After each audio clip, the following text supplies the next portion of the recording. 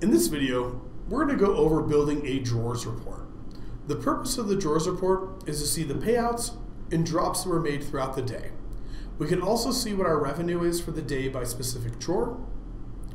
Now, to begin building this report, we're going to navigate to the Reports Classic section of the platform. If you see the screen flash and reload, this is expected behavior within the platform when navigating to the Reports tabs. Now that we're in the Reports Classic, we're going to select the plus at the top right of the screen to build our custom report. The landing page for the modal is going to be our sales report. We're going to want to select the drawers from the drop-down. Let's start by naming our drawers report. The report name and description are going to be two required fields in order for us to save this report. Once we have our report name and description added, we're going to start selecting the fields that we want to see within this spreadsheet. The way the fields will be displayed will be from the left to right and top to bottom. So my first field, name, will be column A. My second field, beginning balance, will be column B. And my third field, current balance, will be column C. Let's continue selecting more fields for this report.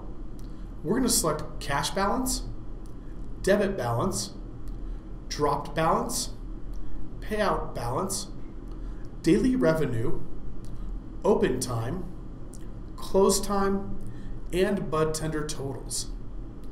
Now, if you see any other fields that we didn't select that would be helpful for this report, feel free to select those fields.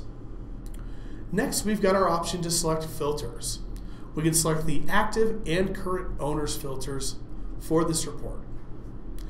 Now that we have our fields and filters selected, let's select Save to save this report.